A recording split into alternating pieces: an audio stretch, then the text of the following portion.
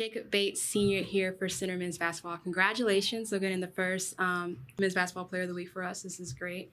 You have had an amazing season so far. We're only a quarter of the way in, and you're in the 1,000-point club. You're just banking game winners, and you've already doubled your double-doubles from last season. How do you feel that your role in the team, or just like your strides, have changed since last year? I've just been trying to get more involved, especially rebounding. I felt like that was one way that I was lacking last year, and able to grab some extra rebounds and create some shots for myself or my teammates, or just get to the rim and score or create. Just being able to do that, and it's really helping us offensively.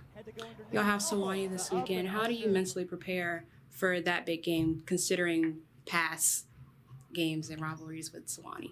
We know Sewanee's always tough. They always play really hard, and especially at their place. I don't think we've gotten a win there since I've been here. So we know how big of a game it is, especially conference play, that we need to get ready today in practice, tomorrow in practice, just get ready to go and be ready to attack on Saturday and hopefully come out with the win. What do you feel has been your biggest strength this season, personally? I think getting to the rim and being able to finish, just creating those driving lanes and going off 2 feet, going up strong, and getting a couple and ones and just starting the game off well.